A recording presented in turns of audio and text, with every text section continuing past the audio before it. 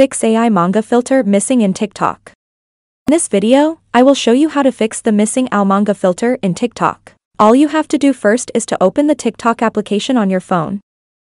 And then click on this icon that is located at the top of the screen. And then click on Settings and Privacy. And now scroll to the bottom and click on Report a Problem.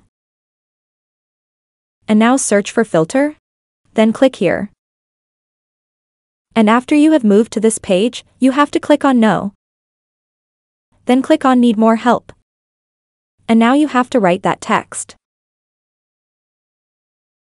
And after you are done, press Submit. And this is the way to fix filter almana missing in TikTok, and I hope this method helps you. If you like the video, don't forget to like and subscribe. See you soon with the next video. Thank you so much for watching.